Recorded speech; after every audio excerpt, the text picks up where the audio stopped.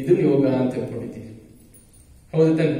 But yoga is much more deeper than just the asanas, just the physical exercise. Yoga ಅಂತಂದ್ರೆ it comes from the Sanskrit root word unite. Yuj ಅಂತ. Unite ಅಂದ್ರೆ uniting the mind, body and spirit. Mind, body and spirit in harmony is called yoga. ಯೋಗದಿಂದ ಏನ್ ಪ್ರಯೋಜನ ಅಂದ್ರೆ ಯೋಗ ಚಿತ್ತ ವೃತ್ತಿ ನಿರೋಧ ಅಂತ ಹೇಳ್ತೀವಿ. The modulations of the mind. Mind ಅಲ್ಲಿ ಹಾಗತ್ತಲ್ಲ, ರಿಯಾಕ್ಷನ್, ಕೋಪ ಬರುತ್ತೆ, ಜಲಸಿ, ಹೊಟ್ಟೆ ಕಿಚ್ಚು ಬರುತ್ತೆ, ಇರಿಟೇಷನ್ ಆಗುತ್ತೆ, ಫ್ರಸ್ಟ್ರೇಷನ್ ಆಗುತ್ತೆ. ಇವನ್ನೆಲ್ಲ ಮಾಡ್ಯುಲೇಟ್ ಮಾಡೋದಕ್ಕೆ ನಾವು ಯೋಗ ಮಾಡ್ತೀವಿ. ಈ ಯೋಗ ನಾವು ಮಾಡೋದಕ್ಕೆ ಈ ಅವೇರ್ನೆಸ್ ಅಲ್ಲಿ ನಾವು ತುಂಬಾ ಅವೇರ್ನೆಸ್ ಇಂದ ನಾವು ಕೆಲಸ ಮಾಡಿದ್ರೆ ಎಷ್ಟೊಂದು ಬೆನಿಫಿಟ್ಸ್ ಇದೆ. ಒಂದು ದೊಡ್ಡದು ಮಾಡಿದ್ದೀರಾ. ಸೊ ಅವೇರ್ನೆಸ್ ಇಂದ ನಾವು ಯಾವಾಗಲೂ V respond. There is an inner piece and outer dynamism. ನಾವು ಉಲ್ಟಾ ಮಾಡ್ತೀವಿ. ಮನಸ್ಸೊಳಗೆ ಯಾವಾಗ್ಲೂ ಕೋಪ ತಾಪ ಮಾಡ್ಕೊಂಡಿರ್ತೀವಿ, ಆಚೆ ಕಡೆ ಕೆಲಸ ಮಾಡ್ಬೇಕಾದ್ರೆ ತುಂಬಾ ಸ್ಲೋ ಮಾಡ್ತೀವಿ. ಬಟ್ ಇನ್ನರ್ ಮನಸ್ಸಲ್ಲಿ ಒಳಗೆ ಚೆನ್ನಾಗಿದ್ದು ಆಚೆ ಕಡೆ ಚೆನ್ನಾಗಿ ಕೆಲಸ ಮಾಡಬೇಕು. Outer dynamism and inner piece is called awareness. There very fine line between inner piece and outer dynamism. The presence of mind ಏನಾಗ್ತಿದೆ ಅದಕ್ಕೆ ಅರಿವು ಅಂತ ಹೇಳ್ತಾರೆ. The way we respond instead of reacting to situation is called awareness. If we know when to use our head and when to use our heart, that is awareness. ಎಷ್ಟೊಂದು ಜನ ಕೇಳ್ತಾರೆ, ನಾನು ಯಾವಾಗ ನನ್ನ ಮನಸ್ಸು ಯೂಸ್ ಮಾಡಬೇಕು, ಯಾವಾಗ ನನ್ನ ಬುದ್ಧಿ ಯೂಸ್ ಮಾಡಬೇಕು ಗೊತ್ತಿಲ್ಲ ಅಂತ. When to use of the head ನಾನು ಹೇಳ್ತೀನಿ, ಗುರುಗಳು ಹೇಳ್ತಾರೆ, ಇಟ್ಸ್ ಆಲ್ ಗುರುಜೀಸ್. ನೀವು ಬಿಸ್ನೆಸ್ ಇರ್ಬೇಕಾದ್ರೆ, whenever you are signing a contract, whenever you are dealing with contracts, use your head more. Whenever you are with your family, your friends, whenever you do service, seva, use your heart more. ಹೌದು ತಾನೆ? ಮನಸ್ಸಿಂದ ಸೇವೆ ಮಾಡೋದು, ಮನಸ್ಸಿಂದ family ಮಾತಾಡಿಸ್ಬೇಕು. ನಾವು ಉಲ್ಟಾ ಮಾಡ್ತೀವಿ, family ಜೊತೆ ತಲೆ ಉಪಯೋಗಿಸ್ತೀವಿ ತುಂಬಾ. ಹೌದು ತಾನೆ? ಅವನಿಗೆ ಎಷ್ಟು ದುಡ್ಡು ಕೊಡ್ಬೇಕು, ಇವ್ರಿಗೆ ಮಗು ಕೊಡ್ಬೇಕು.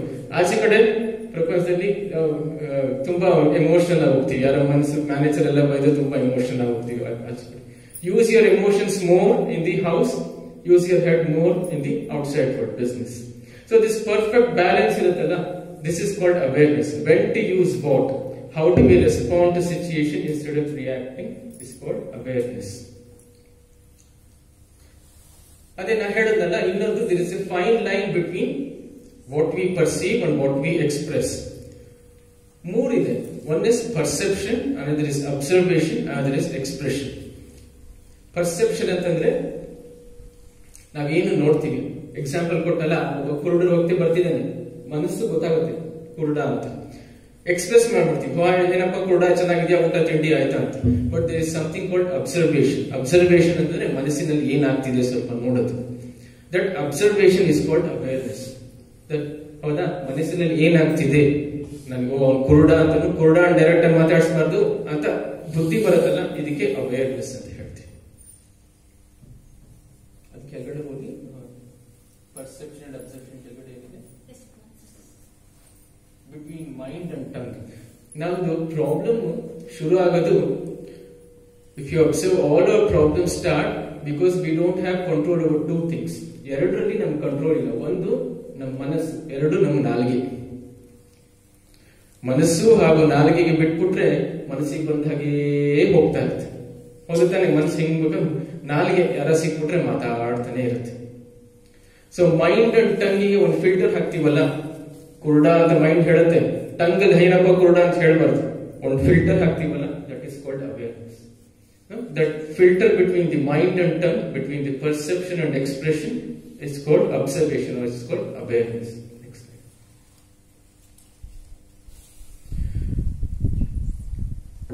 ನಾವು ಅವೇರ್ನೆಸ್ ಅಲ್ಲಿ ಇರೋದಿಕ್ಕೆ ಅಥವಾ ಇಲ್ಲದೆ ಇರೋದಕ್ಕೆ ತುಂಬಾ ಕಾರಣ ಇದೆ.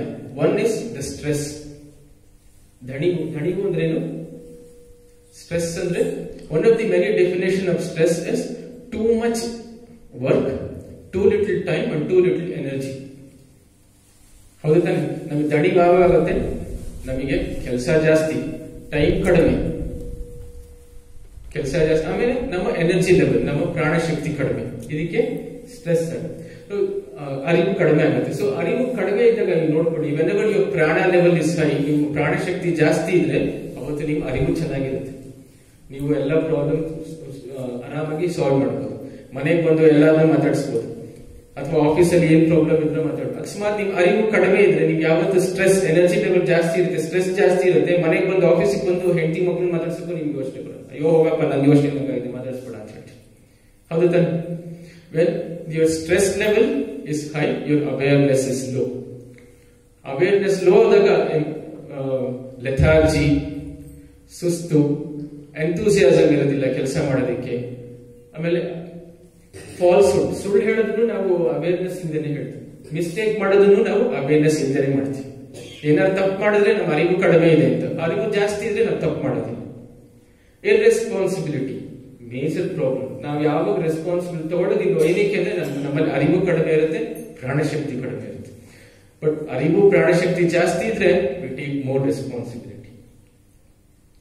Most importantly, ಅರಿವಿನಿಂದ we'll have a false sense of who we are. ನಾವು ಯಾರು ಅಂತ ನಮಗೆ ಗೊತ್ತಾಗೋದಿಲ್ಲ, ಅರಿವು ಅಂತ. ನೆಕ್ಸ್ಟ್ ಸ್ಲೈಡ್ ನೋಡಿ. The false sense of who we are is called ego. ಇದನ್ನ ನಾವು ಈಗೋ ಅಂತ ಹೇಳ್ತೀವಿ. Ego is one of the enemies of the self ಅಂತ ಹೇಳ್ತೀವಿ. See, when we are in union with the self or ಆತ್ಮದ ಜೊತೆ ಒಟ್ಟಿಗೆ ಆದಾಗ, then it is called awareness or it is called yoga. When we are out of the self, when we are away from the self, it is called conflict. ಇರುತ್ತೆ ಅರಿಷಡ್ವರ್ಗ ಅಂತ ಕೇಳಿದೀವಿ ತಾನೆ. So because of these things our awareness decreases. ಅಥವಾ awareness ಇಲ್ಲದಿದ್ರೆ ಈ ಎಲ್ಲ problem ಶುರು ಆಗುತ್ತೆ. ಒಂದು ಲಸ್ಟ್, ಕಾಮ. ಎರಡನೇದು ಕ್ರೋಧ, ಕೇಳಿದಿರಲ್ಲ, ಲಸ್ಟ್, ಆಂಗರ್, ಕಾಮ, ಕ್ರೋಧ. ನೆಕ್ಸ್ಟ್ ಇಸ್ ಗ್ರೀಡ್, ಲೋಭ, ಮೋಹ, ಮದ, ಮಾತ್ಸರ್ಯ. ಇವೆಲ್ಲ ಸ್ವಲ್ಪ ಒಂದ್ 2 ನಿಮಿಷ ನೋಡೋಣ. ಕಾಮ, ಲಸ್ಟ್ ಅಂದ್ರೆ ನಮಗೆ 2 ತರ ಜೀವನದಲ್ಲಿ ಸಂತೋಷ ಸಿಗುತ್ತೆ. ಒಂದು, ನಾವೇನ್ ಪಡಿತೀವೋ ಮತ್ತೆ ಏನ್ ಕೊಡ್ತೀವಿ. There are 2 kinds of joy. One is joy in giving, another is joy in getting. ನಾವೇನಾದ್ರು ಕೊಟ್ರೆ ಏನೋ ಸಂತೋಷ ಆಗುತ್ತೆ ಒಂದು, ಇನ್ನೊಂದು ಏನಾದ್ರು ತಗೊಂಡ್ರೆ ಏನೋ ಸಂತೋಷ ಆಗುತ್ತೆ. ಮನೆಯಲ್ಲಿ ನಾವು ನಮ್ಮ ಸಂಸ್ಕೃತಿಯಲ್ಲಿ ಹೇಳ್ಕೊಟ್ಟಿದ್ವಿ, ನಮ್ಮ ತಂದೆ ತಾಯಿ, ನಮ್ಮ ಫ್ಯಾಮಿಲಿ ಹೇಳ್ಕೊಟ್ಟಿದ್ವಿ, ನಾವು ಯಾವಾಗಲೂ ತಗೊಳ್ಳೋದ್ರಿಂದನೇ ಸಂತೋಷ ಬರುತ್ತೆ ಅಂತ ಯಾರ ನಿಮ್ಗೆಲ್ಲ ದೊಡ್ಡವರೆಲ್ಲ ಹೇಳಿದ್ರೆ, then we are leading a very sad life. ನಮ್ಗೆ ಏನಾದ್ರು ಬರೋದ್ರಿಂದ ನಮಗೆ ತೊಂದರೆ ಬರುತ್ತೆ ಅಂತ. ಯಾಕಂದ್ರೆ we don't know that we are made up of a substance called awareness and love. ನಮಗೆ ಏನಾದ್ರು ಪಡೆಯೋದ್ರಿಂದ ಸಂತೋಷ ಬರುತ್ತೆ ಅಂದಾಗ we start looking at people as objects. ಜನರನ್ನ ನಾವು ವಸ್ತುಗಳ ತರ ನೋಡ್ತೀವಿ, ಅಲ್ಲಿ ಅದನ್ನ ಕಾಮ ಅಂತ ಹೇಳ್ತೀವಿ. That is lust. ಬೇರೆ ವ್ಯಕ್ತಿಗೆ ಏನಾಗ್ತಿದೆ ಗೊತ್ತಿಲ್ಲ, but I want something, this is called lust, ಕಾಮ. ಕ್ರೋಧ, ಆಂಗರ್ ಅಂದ್ರೆ ಏನ್ ಗೊತ್ತಾ? Anger is the punishment we give our selves for someone else's mistake. Isn't it so? ಯಾರೋ ಬೇರೆ ತಪ್ಪು ಮಾಡಿರ್ತಾರೆ, ಆದ್ರೆ ನಾನೇ ಪನಿಷ್ಮೆಂಟ್ ಕೊಡ್ತಿರ್ತೀನಿ, ಇದಕ್ಕೆ ಕೋಪ ಅಂತ.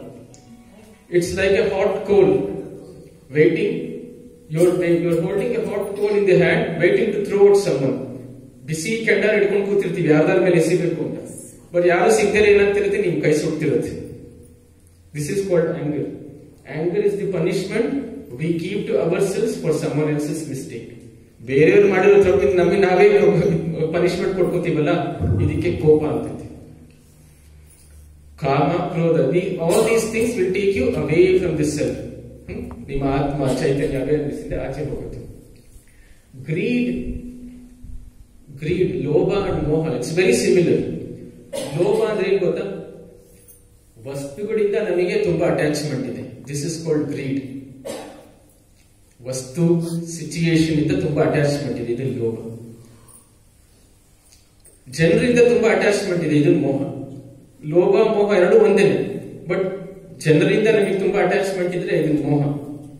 ವಸ್ತುಗಳಿಂದ ತುಂಬಾ ಅಟ್ಯಾಚ್ಮೆಂಟ್ ಇದ್ರೆ ಇದನ್ನ ಲೋಭ ಅಂತ. ಹೌದು ತಾನೆ? ನಂಗೆ ಆ ವಸ್ತು ಬೇಕೇ ಬೇಕು, ಅದಿಲ್ಲದೆ ಬದುಕಕ್ಕಾಗಲ್ಲ ಅಂತ ಹೇಳ್ಬಿಟ್ಟು ಲೋಭ ಶುರು ಆಗುತ್ತೆ, ಗ್ರೀಡ್. ಅವನು ಇಲ್ಲದೆ ಬದುಕಕ್ಕಾಗಲ್ಲ, ಇವ್ರ ಇಲ್ಲದೆ ಬದುಕಕ್ಕಾದ್ರೆ ಇದು ಮೋಹ, ಅಟ್ಯಾಚ್ಮೆಂಟ್, ಡಿಲ್ಯೂಷನ್.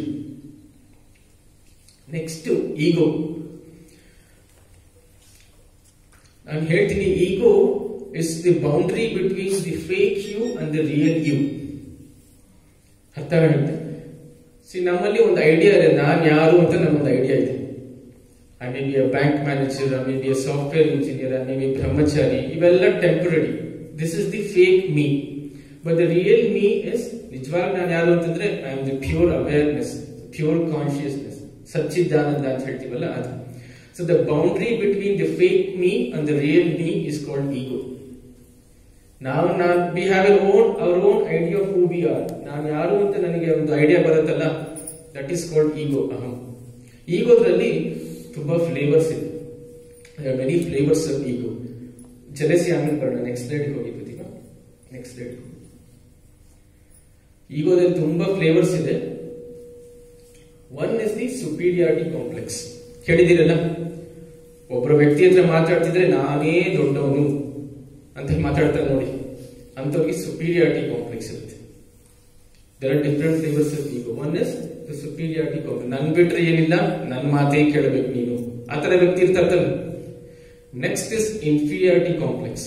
ಅದನ್ನು ಈಗೋನೆ. ಅಯ್ಯೋ, ನಾನು ಏನಕ್ಕೂ ಪ್ರಯೋಜನ ಇಲ್ಲ, ಅವ್ರು ದೊಡ್ಡವರು, ನಮ್ ಕೇಳಿ ಇವೆಲ್ಲ ಆಗೋದಿಲ್ಲ. This is also A flavour of ಈಗೋ. ನಾವೇ ನೋಡ್ತೀವಿ ಈಗೋ ಅಂದ್ರೆ ಬರೀ ನಾನು ಗ್ರೇಟ್ ಅನ್ನೋದನ್ನ ಈಗೋ ಅಂತಲ್ಲ. I am nothing, I am no ಬಡಿ, ನಾನು ಏನಕ್ಕೂ ಪ್ರಯೋಜನ ಇಲ್ಲ. This is also ego. This is the second flavor of ego. Third is guilt. Guilt, and fourth is victim. Guilt ಅಂದ್ರೆ ನೋಡಿ, ಗಿಲ್ಟ್ ಅಂಡ್ ವಿಕ್ಟಿಮ್. ನಾವು ಜೀವನದಲ್ಲಿ ಒಂದ್ ಮಾಡ್ತಿರ್ತೀವಿ, ಯಾವಾಗ್ಲೂ ಇಲ್ಲೇ ಬೇರೆಯವ್ರನ್ನ ಬೈತಿರ್ತೀವಿ, ಇಲ್ಲೇ ನಮ್ಮನ್ನು ಬೈಕೋತಿರ್ತೀವಿ. ಅಬ್ಸರ್ವ್ ಮಾಡಿದೀರಾ? ಬೆಳಗ್ಗೆಯಿಂದ ರಾತ್ರಿ ಇದರ್ we keep blaming people around R we keep blaming our selves. When we blame people around, ಅವರಿಂದ ನನ್ನ ಪ್ರಾಬ್ಲಮ್ ಹಿಂಗಾಯ್ತು, ಅವರಿಂದ ನನ್ನ ಜೀವನ ಹಿಂಗಾಯ್ತು ಅಂತ, ಅದು ವಿಕ್ಟಿಮ್ ಕಾನ್ಶಿಯಸ್ನೆಸ್. ಅಥವಾ ನಮ್ಮನ್ನು ನಾವೇ ಬೈಕೋತೀವಲ್ಲ, ನಾವೇನೋ ತಪ್ಪು ಮಾಡ್ಬಿಟ್ಟೆ, ಅದನ್ನ ಗಿಲ್ಟ್ ಕಾನ್ಶಿಯಸ್ನೆಸ್ ಅಂತ ಹೇಳ್ತೀವಿ. Guilt and victim. This is also, these are the two flavors of ego. Next, defensive consciousness. Very, very important. ಅಂದ್ರೆ ನೋಡಪ್ಪ, ನೀನ್ ಏನೋ ತಪ್ಪು ಮಾಡ್ತಿದ್ಯಾ ಅಂತ ಯಾರೋ ಹೇಳ್ತಾರೆ, ಬಟ್ ನೀನ್ ಏನ್ ಮಾಡಿದ್ರು ಒಪ್ಕೊಳ್ಳೋದಿಲ್ಲ, ಇಲ್ಲ ನಂದೇ ಸರಿ. You become defensive. ಆ ತರದ ವ್ಯಕ್ತಿ ಇರ್ತಾನೆ. ನಿಮ್ ಫ್ರೆಂಡ್ಸ್, ಕ್ಲೋಸ್ ಫ್ರೆಂಡ್ಗೆ, ನೋಡಪ್ಪ, I am putting my friendship in risk, I am telling you what your short comings R. ನಿನ್ನಲ್ಲಿ ಏನೇನು ನ್ಯೂನ್ಯತೆ ಇದೆ ಅಂತ ಅನ್ಬಿಟ್ಟು ನಾನು ಹೇಳ್ತೀನಿ ಅಂತ ಅನ್ಬಿಟ್ಟು ಹೇಳ್ತೀನಿ. ಬಟ್ ಅವರು ಡಿಫೆನ್ಸಿವ್ ಅಥವಾ ಇಲ್ಲ, ನಾನ್ ಮಾಡಿದ್ದೆ ಸರಿ ಅಂತ ಹೇಳ್ತಾರೆ. ಇದು ಡಿಫೆನ್ಸಿವ್ ಕಾನ್ಶಿಯಸ್ನೆಸ್. ಈ ತರದ ಪ್ರಪಂಚದಲ್ಲಿ ತುಂಬಾ ಜನ ಇರ್ತಾರೆ, ನಮ್ಮಲ್ಲೂ ಈ ತರ ಇರುತ್ತೆ. You just have to understand what kind of ego we have, what flavour of ego we have. Next, ಅಲೂಫ್ನೆಸ್. ಅಲೂಫ್ನೆಸ್ ಅಂದ್ರೆ ಏನ್ ಗೊತ್ತಾ? ಈ ವ್ಯಕ್ತಿಗೆ ಯಾರಲ್ಲೂ ಕನೆಕ್ಷನ್ ಇಲ್ಲ, ಅವನ ಪಾಡಿ ಕೂತಿರ್ತಾನೆ, ಯಾವ್ದಲ್ಲೂ ಇಂಟ್ರೆಸ್ಟ್ ಇಲ್ಲ, ಹಿಂಗೆ ಸಪ್ಪೆ ಮೋರೆ ಮುಖ ಹಾಕೊಂಡು ಕೂತಿರ್ತಾನೆ. ಅಲೂಫ್ನೆಸ್ conscious. There is no connection at all with anybody. This is also A flavour of ಈಗೋ. ಆ ತರದಲ್ಲೂ ಇರ್ತಾರೆ. ನಿಮ್ ಕೆಲಸದಲ್ಲಿ, ಫ್ಯಾಮಿಲಿಲಿ, ನಿಮ್ ಕುಟುಂಬದಲ್ಲಿ ಒಬ್ಬರ ಹತ್ರನೂ ಏನೂ ಕನೆಕ್ಷನ್ ಇರೋದಿಲ್ಲ, ಬಟ್ ಅವ್ರ ಪಾಡಿ ಅವ್ರು ಇರ್ತಾರೆ, ಯಾವ್ದ್ರಲ್ಲೂ ಎಂಥೂಸಿಯಾಸಮ್ ತೋರಿಸಲ್ಲ, ಏನು ಕೆಲಸ ಮಾಡೋದ. ಇದು ಅಲೂಫ್ನೆಸ್. Aggressive consciousness. Aggressive consciousness is again closely related to superiority complex. ನೋಡಿದಿರಲ್ಲ, ನಿಮ್ ಕೆಲಸದಲ್ಲಿ, ವರ್ಕ್ ಪ್ಲೇಸ್ ಅಲ್ಲಿ, some people are very aggressive. ನಾನು ಹೇಳ್ದಂಗೆ ಆಗ್ಬೇಕು. ಮೀಟಿಂಗ್ ಅಲ್ಲಿ ಒಂದ್ ಸ್ವಲ್ಪ ಫೀಡ್ಬ್ಯಾಕ್ ಕೊಟ್ಬಿಟ್ರೆ ಫುಲ್ ತುಂಬಾ ಅಗ್ರೆಸಿವ್ ಆಗ್ತಾರೆ. ಹಂಗಾಗೋದು, ಕಿರ್ಚಾಡೋದು, ಕೂಗಾಡೋದು. ಅಬ್ಸರ್ವ್ ಮಾಡಿದಿರಲ್ಲ ಜನ. Aggressive consciousness, very very. Complaining, ಇದೆಲ್ಲರೂ ಮಾಡ್ತೀವಿ ನೋಡಿ. ಒಂದು ಈವೆಂಟ್ ಮಾಡ್ತೀರಾ, ಒಂದು ಯಾವುದೋ ಫಂಕ್ಷನ್ ಮಾಡ್ತೀರಾ, ಅಥವಾ ನೀವೇನೋ ಒಂದು ಅಚೀವ್ಮೆಂಟ್ ಮಾಡ್ತಾರೆ, ಅವರು ಕಂಪ್ಲೇನಿಂಗ್ ಕಾನ್ಶಿಯಸ್ ಅಂದ್ರೆ ಏನ್ ಮಾಡ್ತಾರೆ ಗೊತ್ತಾ? ಎಲ್ಲರೂ ಚೆನ್ನಾಗಿತ್ತು, ತುಂಬಾ ಚೆನ್ನಾಗಿತ್ತು, ಆದ್ರೆ ಅಂತ ಅಂದ್ಬಿಟ್ಟು ಒಂದು 10 ಟಪ್ ಹಿಡಿತಾನೆ ನಿಮ್ಮಲ್ಲಿ. ಅಬ್ಸರ್ವ್ ಮಾಡಿದಿರಾ? ಅದ್ ಸರಿ ಇಲ್ಲ, ಇದ್ ಸರಿ ಇಲ್ಲ. ಈ ಒಂದು ಇವೆಂಟ್ ಹಾಕ್ಬೇಕಾದ್ರೆ ಮೈಕ್ ಸರಿ ಇಲ್ಲ, ಟಿವಿ ಸರಿ ಇಲ್ಲ, ಇದ್ ಸರಿ ಇಲ್ಲ, ಎಲ್ಲ ಹೇಳ್ತಿರೋದು. 10 ಕಂಪ್ಲೇಂಟ್ ಮಾಡ್ತಾರೆ. ಇದು ಮನೋರೋಗ. ಕಂಪ್ಲೇಂಟ್ ಮಾಡಿ ಮಾಡಿ ನಿಮ್ಮನ್ನ ಡೌನ್ ಮಾಡಿ ಅವನ ಮೇಲೆ ಹತ್ತಾನಲ್ಲ. This is complaining consciousness. Observe ಮಾಡಿದಿರಾ? ನಿಮ್ಮನ್ನ ಏನೋ ಒಂದು ತಪ್ಪುಗಳು ನಡೆದ್ಬಿಟ್ಟು ಕಂಪ್ಲೇಂಟ್ ಮಾಡ್ಬಿಟ್ಟು he will put you down and try to feel himself right. ನಾನು ಒಳ್ಳೆಯದು ಅಂತ ಅನ್ಕೋತಾನೆ. ಇದನ್ನ ಕಂಪ್ಲೇನಿಂಗ್ ಕಾನ್ಶಿಯಸ್ನೆಸ್ ಅಂತ ಹೇಳ್ತೀವಿ. Next, insecurity. Insecurity is also one of the diseases. ಈಗ ನಿಮ್ಮಲ್ಲಿ ಯಾವ್ದೋ ನಿಮ್ಮೊಂದು ಟೀಮ್ ಇರುತ್ತೆ, ನಿಮ್ ಟೀಮ್ ಅಲ್ಲಿ ಎಲ್ಲ ತುಂಬಾ ಚೆನ್ನಾಗಿ ಕೆಲಸ ಮಾಡ್ತಿರ್ತೀರ. ಯಾರೋ ಹೊಸಬ ಬರ್ತಾನೆ, ಆ ಟೀಮ್ ಯಾರೋ ಹೊಸಬ ಕೆಲಸ ಮಾಡಕ್ ಬರ್ತಾನೆ, ನಿಮಗೆ ಇನ್ಸೆಕ್ಯೂರ್ ಆಗುತ್ತೆ. ಇವನು ಏನ್ ಮಾಡ್ತಾನೆ, ನನ್ನ ಪೊಸಿಷನ್ ಏನ್ ಬೀಳಿಸ್ಬಿಡ್ತಾನೆ, ನನ್ಕಿಂತ ಚೆನ್ನಾಗಿ ಕೆಲಸ ಮಾಡ್ಬಿಡ್ತಾನೆ, ಇದು ಎಲ್ಲ ಇರುತ್ತೆ ತಾನೆ. ನನ್ಕಿಂತ ಚೆನ್ನಾಗಿ ಕೆಲಸ ಮಾಡ್ಬಿಡ್ತಾನೆ, ನಾನು ಇವಾಗ ಹೈ ಪೊಸಿಷನ್ ಇದ್ದೀನಿ, ಈ ಹೈ ಪೊಸಿಷನ್ ಇಂದ ನನ್ನ ಕಿತ್ತಾಕ್ಬಿಡ್ತಾರೆ. ಇನ್ಸೆಕ್ಯೂರಿಟಿ ಯಾವಾಗಲೂ ಭಯ ಆಗ್ತಿರುತ್ತೆ. This is again related to inferiority complex. ನಿಮ್ಗೆ ಯಾವಾಗ ನಿಮ್ಮಲ್ಲಿ ಕಾನ್ಫಿಡೆನ್ಸ್ ಇಲ್ವೋ, all these things start. Insecurity, inferiority complex, superiority complex. ನಾನು ಆಲ್ವೇಸ್ ಹೇಳ್ತೀನಿ, ಈಗೋಗೂ ಸೆಲ್ಫ್ ರೆಸ್ಪೆಕ್ಟ್ಗೂ ಒಂಥರ ಡಿಫ್ರೆನ್ಸ್ ಇದೆ. ಈಗೋ always wants the other person to price you and appreciate you. ನಿಮ್ಮಲ್ಲಿ ಅಹಂಕಾರ ಇದ್ರೆ ನೀವೆಷ್ಟು ವೀಕ್ ಇರ್ತೀರಾ ಅಂತಂದ್ರೆ, ನೀವು ಯಾವಾಗ್ಲೂ ಬೇರೆಯವರಿಂದ ನೀವು ಪ್ರಶಂಸೆ, ಬೇರೆಯವರಿಂದ ನೀವು you are waiting for feedback from someone. ಬೇರೆಯವ್ರು ನನ್ನ ಹೊಗಳಿ, ಬೇರೆಯವ್ರು ನನ್ನ ಅಪ್ರಿಶಿಯೇಟ್ ಮಾಡಲಿ ಅಂತ. ಬಟ್ ಸೆಲ್ಫ್ ರೆಸ್ಪೆಕ್ಟ್ ಅಂದ್ರೆ confident. If you are confident, ಬೇರೆಯವ್ರು ಏನ್ ಬೇಕಾದ್ರೆ ಹೇಳ್ಕೊಡಿ, ನನ್ನ ಕೆಲಸ ನಾನು ಮಾಡಿ. ನೀವು ತುಂಬಾ ಸ್ಟ್ರಾಂಗ್ ಇದ್ರೆ ಇವ್ರ ಸೆಲ್ಫ್ ರೆಸ್ಪೆಕ್ಟ್ ಜಾಸ್ತಿ ಇರುತ್ತೆ. ನೀವು ಸ್ವಲ್ಪ ವೀಕ್ ಇದ್ರೆ ಇವ್ರ ಈಗೋಯಿಸ್ಟಿಕ್. ಸೊ ಎಲ್ಲೆಲ್ಲಿ ಈಗೋ ಎಷ್ಟು 7-8 ಫ್ಲೇವರ್ಸ್ ನೋಡಿದ್ವಲ್ಲ, ಇದು ನೀವು ದಿನಚರಿ ನೋಡ್ತಿರ್ತೀರಾ. ಇದರ್ in your meetings R in your family R with your friends, your relationship. ನೋಡಿ, ಎಲ್ಲಾ ವ್ಯಕ್ತಿ ಹೆಂಗಾಡ್ತಾರೆ ನೋಡ್ಕೊಡಿ. ಬೇರೆಯವ್ರು ನೋಡ್ಬೇಡಿ, ನಾವು ನೋಡ್ಬೇಡಿ. ಇದನ್ನ ಸ್ವಾಧ್ಯಾಯ ಅಂತ ಹೇಳ್ತೀವಿ.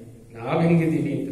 R V showing superiority complex, inferiority complex, defensive, aggressive, ಅಲೂಫ್ನೆಸ್, insecurity, ಇವೆಲ್ಲ ನಾವು ಮಾಡ್ತಿದ್ದೀವ ಅಂತ ನೋಡ್ಕೊಳ್ಳಿ. This is the different flavours of ಈಗೋ ಅಂತ ಹೇಳ್ತೀವಿ. ಹಿಂದಿನ ಸ್ಲೈಡ್ ಈಗೋ ಆದ್ಮೇಲೆ ಜಲಸಿ. ಅನ್ನೋದ್ರ ಲಾಸ್ಟ್ ಹರಿಷಡ್ವರ್ಗದಲ್ಲಿ ಏನು ಅಂತಂದ್ರೆ ಜಲಸಿ, ಮಾತ್ಸರ್ಯ. ಕೇಳಿದಿಲ್ಲ? ನಿಮ್ಮಲ್ಲಿ ಏನೋ ಒಂದು ಪಾಸಿಟಿವ್ ಕ್ವಾಲಿಟಿ ಕಂಡುಬಿಟ್ರೆ ಅವ್ರಿಗೆ ಹೊಟ್ಟೆ ಬಿಳು ಶುರು ಆಗೋಗುತ್ತೆ. ಹೌದು ತಾನೆ? ನೀವೇನೋ ಚೆನ್ನಾಗಿ ಮಾಡ್ತೀರಾ, ಚೆನ್ನಾಗಿ ಡ್ಯಾನ್ಸ್ ಮಾಡ್ತೀರಾ, ಚೆನ್ನಾಗಿ ಹಾಡು ಹೇಳ್ತೀರಾ. ಜಲಸಿ ಯಾರಿಗಾಗುತ್ತೆ ಗೊತ್ತಾ? ನಿಮ್ಮ ಅಕ್ಕಪಕ್ಕದಿರೋರಿಗೆಲ್ಲೇ ಆಗುತ್ತೆ. ಅಬ್ಸರ್ವ್ ಮಾಡಿದ್ದೀರಾ? ಯಾರೋ people walking on the street, ಅವನಿಗೆ ನಿಮ್ಮ ಮೇಲೆ ಹೊಟ್ಟೆ ಕಿಚ್ಚಾಗೋದಿಲ್ಲ. ನಿಮ್ಮ ಹತ್ತು ಸುತ್ತಮುತ್ತಲು ಇರೋರ ಮೇಲೆ ಜಲಸಿ ಆಗುತ್ತೆ. ನಿಮ್ ನೆಂಟರು ಇರ್ಬೋದು, ನಿಮ್ ಫ್ಯಾಮಿಲಿ ಇರ್ಬೋದು. ಸೊ ಈವನ್ ದಿಸ್ ಜಲಸಿ ಅನ್ನೋದನ್ನು ಒಂದು ನಾನು ಮನೋರೋಗ ಅಂತಾನೆ ಕರೀತೀನಿ. Complaining consciousness and jealousy, both of them are similar. Complaining ಹೇಳಿದ್ನಲ್ಲ, ನೀವೆಲ್ಲ ಚೆನ್ನಾಗಿತ್ತು ಆದ್ರೆ ಅದು ಸರಿ ಇಲ್ಲ, ಇದು ಸರಿ ಇಲ್ಲ ಅಂತ ಒಂದು ಪಟ್ಟಿ ಮಾಡ್ತಾರಲ್ಲ. Complaining consciousness and jealousy, both of them are related.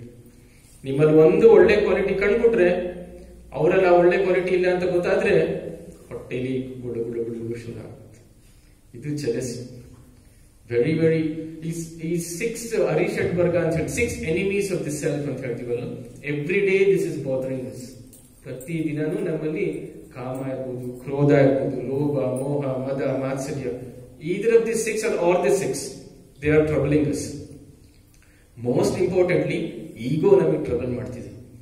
Why do I have a separate slide on ego ಅಂತಂದ್ರೆ, ನಾವು ಫಸ್ಟ್ ಸ್ಲೈಡ್ ಅಲ್ಲಿ ನಾವು ನೋಡೋದಲ್ಲ, body, breath, mind, intellect, memory, ego and then this self. The last hindrance between you and this self. ನಿಮ್ಮಲ್ಲಿ ದೇವರ ಮಧ್ಯೆ ಒಂದು last hindrance obstacle ಇದೆಯಲ್ಲ, that is ego. Every day ego is the falls sense of who you are. ನಾನು ಯಾರು ಅಂತ ನಿಮಗೆ ಗೊತ್ತಿಲ್ಲದೆ ಇದ್ರೆ ಈಗೋ ಶುರು ಆಗುತ್ತೆ. ಅದಕ್ಕೆ ಅಹಂಕಾರ ಅಂತ. ಅದಕ್ಕೆ I have a separate slide on ego. Very, very important. Superiority complex, inferiority complex, aggressive, defensive, aloofness, insecurity, complaining. So just observe what flavor of ego do you have. Next.